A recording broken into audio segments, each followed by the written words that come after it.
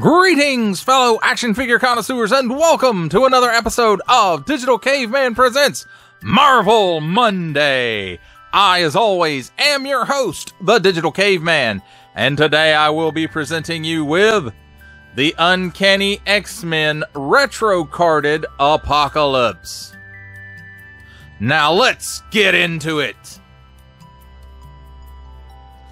Let's begin our reign of immortal evil with a look at the packaging. And here we have, because it's such a long way away from me, I had to back my camera way up to get this big old card. But here we go, the Marvel Comics logo from the 90s, this is my favorite Marvel Comics logo. And then a couple of heads like they used to do in the upper corner of the comic books. We got Rogue, Wolverine, Gambit, and Storm. Then some nice artwork of Apocalypse, Ancient Evil, and there it is in some other languages that I don't speak. Warning! Don't stick things in your pie hole that don't belong there. 4 and up, assortment number, the Uncanny X-Men.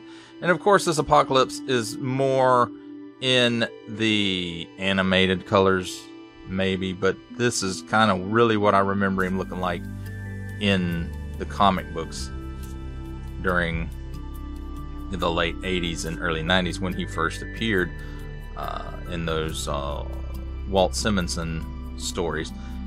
Here we have Hasbro print, and then, you know, it's a blister card. It's nicely blistered, and it does have that dual layered cardboard folded. I'm not sure how they do it, but the edges of the bubble here are inside the cardboard. And then in the bottom you can see there's a sheet of paper in there. And here on the back, new Marvel logo, Uncanny X-Men, line drawing of Apocalypse.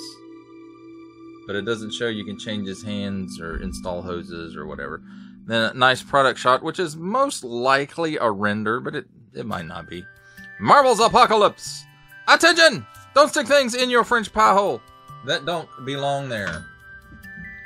And then here we have, warning, attention, Achtung! Don't stick things that don't belong in any language pie hole. Don't give it to the babies. It's recycled. Small, fine, legalese, made in China, print symbols I'm not going to learn, and a barcode. And then let's look and see what it says here. Look upon the future and tremble. He is Apocalypse, the world's most powerful mutant, and from the ashes of our world, he will build a better one. And then there it is in some other languages and some more Hasbro print. That, my friends, is a look at this humongo packaging.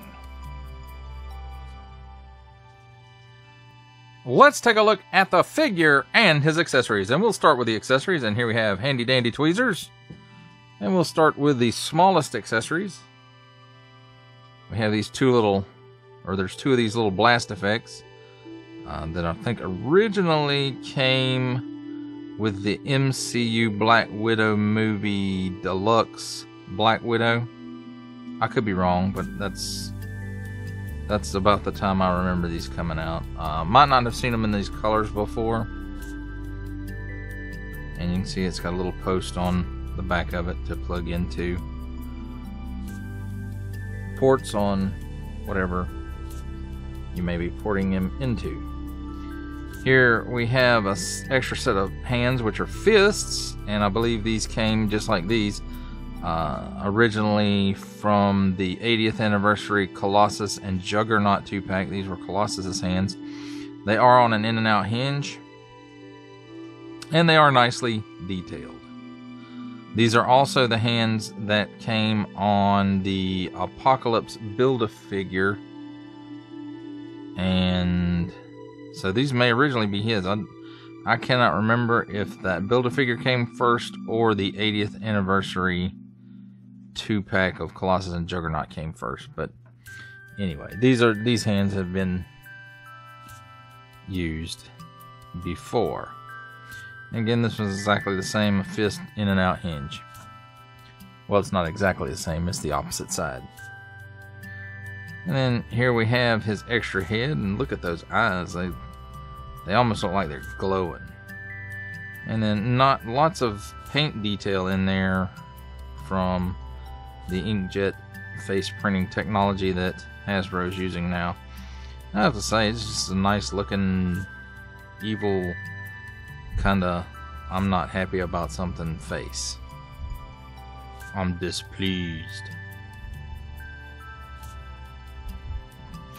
And next up we have a blast effect, which of course we have seen this before ever since 80th anniversary Iron Man, or maybe it was out before that.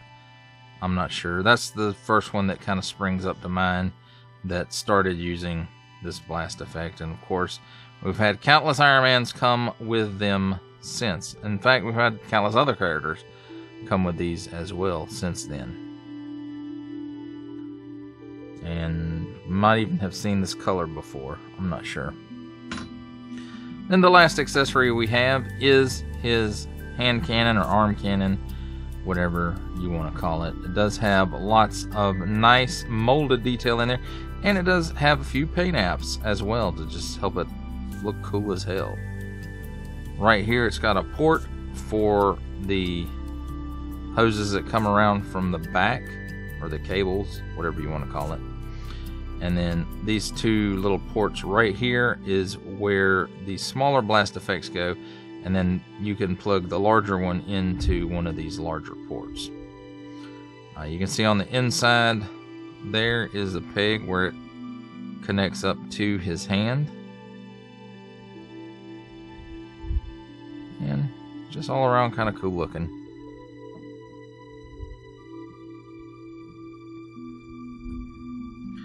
Now let's take a look at the figure himself.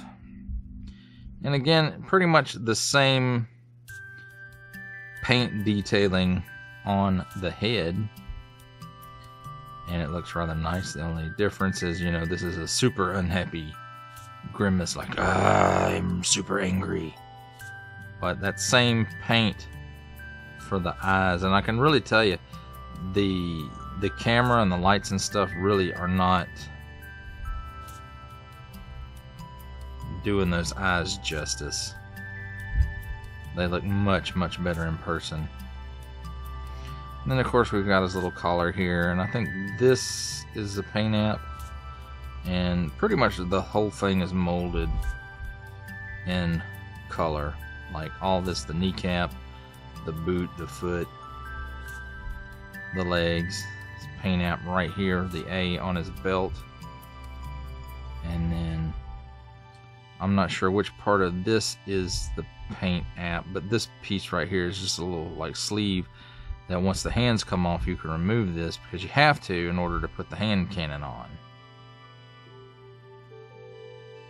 And just nice details throughout. And like I said, this really or did I say, I don't know, but this is how I remember him looking in the comics, even though I know this is more supposed to be more animated colors, but this really hits classic for me from the comics, like when Walt Simonson was drawing X Factor and Apocalypse made his first full appearance. And this is what I think of when I think of Apocalypse, this version of the character. Well, let's take a look at his articulation. He can look up that high, and he can look down that low, and as you can see right here, there's the hinge in the neck. So this is that classic Hasbro Marvel Legends hinge and ball for the head. And oh, I smell something really bad, so I'm gonna hide my face. And the head would do a full 360 degree full exorcist if this collar were not in the way, but since it is, every time you try to turn his head all the way around, it just pops off. So does he have chicken neck? No real chicken neck. He does have a good bit of waggle in there though, and you know, his head can turn that far without popping off, and you know, he can turn that far without popping off. So that's pretty good. Now I will say I like the look of these shoulder doodads, but they do kind of get in the way a little bit. So, as you can see there, now the arm will do a full 360-degree rotation, but because of this cord, you know, it kind of messes that up. So let's just take that off for a second, and it just ports right in there.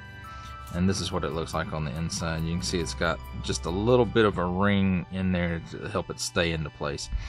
Now he does have a cut here at the upper bicep, and it does give you a full 360-degree rotation.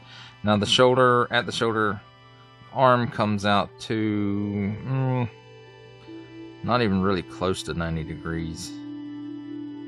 But that's how much bend you get out of the shoulder. And then we've covered this rotation. At the elbow, he does have a single hinge, and with this in place, only gives you about that much of a bend, and it's not much better with this piece off. At the wrist, 360-degree rotation on an in-out hinge, and in-and-out hinge on the other hand as well. Then we do have that classic Marvel Legends Hasbro Ab Crunch hinge, and that will allow him to bend backwards that far and crunch forward that far. So that's pretty good range of motion for such a big dude. Now it's on, there's a cut here at the waist, so there's no ball swivel there at all, but he will do a full 360-degree rotation there, but the belt does get in the way just a little bit. And while I'm thinking about it, let's go ahead and I got hoses coming off everywhere. There we go. Get that hose hooked back up. Now let's talk about the hips. He'll give you that much range of the splits, which isn't bad. He can kick forward approximately 90 degrees, maybe a little bit less. He can take a step back, it looks like, and that's about it for back. Cut here at the upper thigh for a 360-degree rotation. Double hinged pinned knee. Give you that much bend. And then he has this like ball joint hinge at the ankle. And it will tilt down that far. It does tilt up slightly. And forward facing pin for rocker. And then the hoses, I forgot to talk about the hoses. As far as they, you know, we looked at how they hook in here, and it's pretty much the same here, and they hook into this belt, not directly into the figure. And you know, it's got that same ring around it to kind of help it stay installed. And let's look at the hand cannon real quick. The first thing you want to do is pop the hand off, undo the hose, then slide the sleeve off, then just port the cannon into place till you hear it click or feel it click. It might be either one. And then the hose just ports into the bottom here.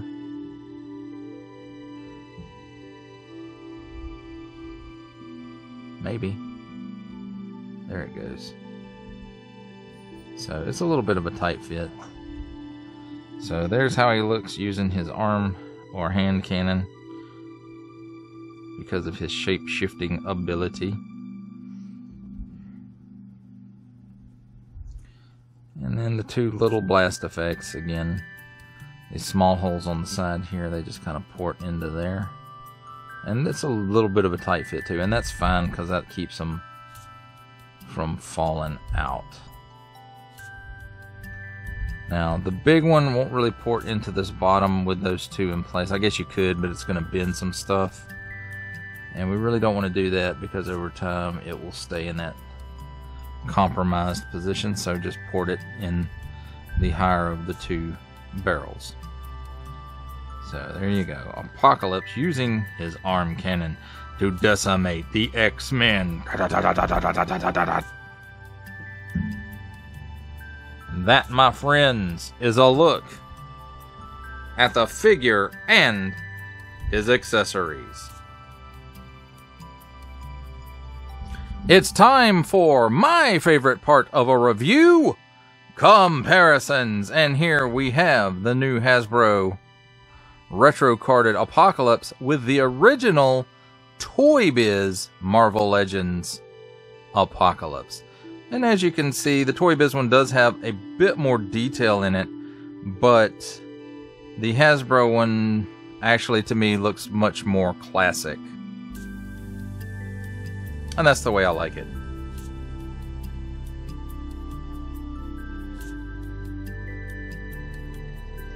Here we have the retro carded Apocalypse with the Build-A-Figure Apocalypse from a few years ago. And as you can see, the Build-A-Figure is a much more modern take on the character with the darker colors and the more detailed armbands and accoutrements.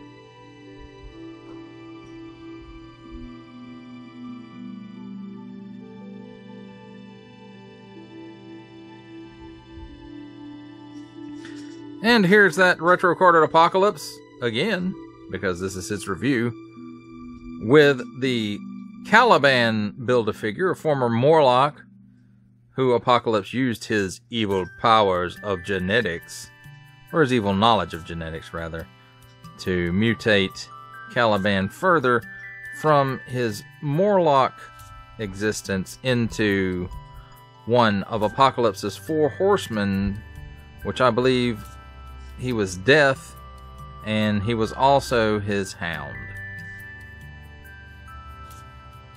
Here's Apocalypse with another of his horsemen, or former horsemen rather,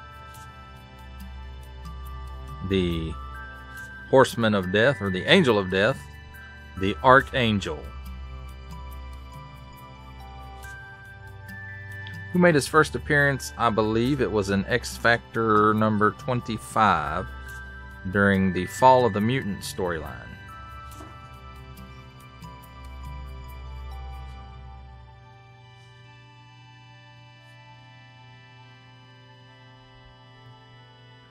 Here's Apocalypse with another one of his lackeys, Mr. Sinister, and one of his arch nemesises,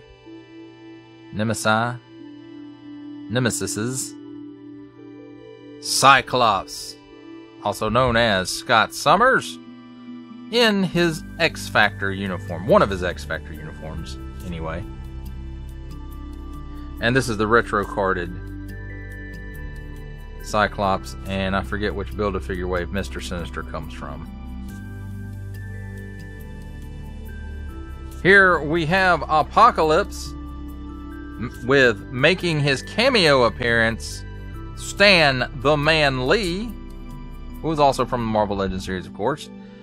And let's see how he compares up with other lines, and we'll start that off with the G.I. Joe Classified series Hasbro Pulse exclusive Regal variant Cobra Commander.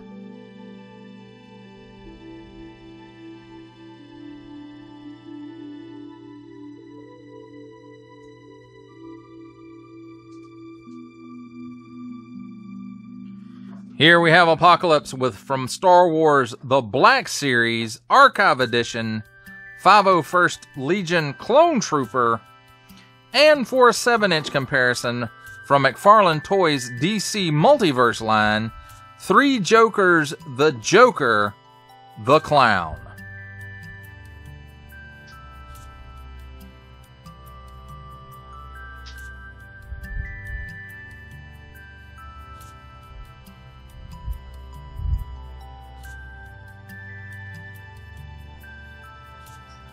For final thoughts on the Marvel Legends retro carded X-Men Apocalypse Ancient Evil, I have to say, this is the Apocalypse I wanted when they did the Build-A-Figure. He's much more of the classic aesthetic And even though it might be meant more for the cartoon colors, this is how I think of Apocalypse when I think of him from, you know, reading the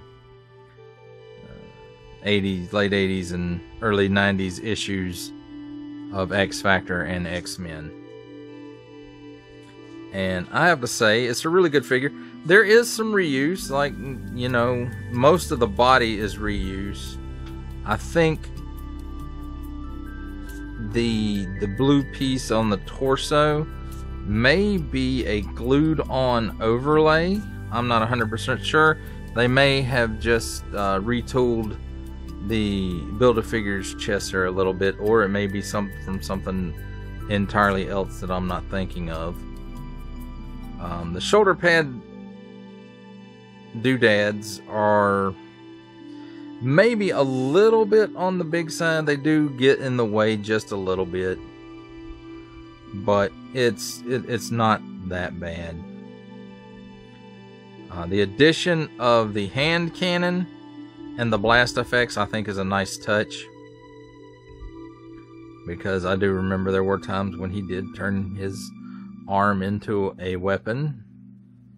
Sometimes it was a gun. Sometimes he turned it into a shield. But anyway, that's a nice accessory addition, and you know, I'm glad that they did do that. We do have the alternate head, which so he doesn't have to be like straining all the time. He can just be, you know, plainly unhappy. And the articulation is pretty much what you would expect on any Build-A-Figure, pretty much. The single elbows and, you know, the double knees, but that's not here or there. He moves like, you know, he moves like he should. I don't think he needs that extra hinge in the elbow. I mean, yeah, it would be nice to have one, but, you know, for this figure himself, it's really not 100% necessary. Now, I think his collar, they maybe could have done it just a tad bit shorter, but even the way that it exists now is fine. I like it. Very classic. That does it for the review. I hope that you enjoyed it. I enjoyed making it. Only support from viewers like you make this programming possible. Each view does count, and I do appreciate each and every single view that I receive. Thank you, and thank you so very, very much for supporting this channel through viewing. Comment below, like, share, subscribe if you'd like to see more reviews, or just help the channel out further, or both, that's even better. And don't forget to ding that bell so that in the future you will be notified as my new content becomes available. That's a wrap, folks. I'll see you next time.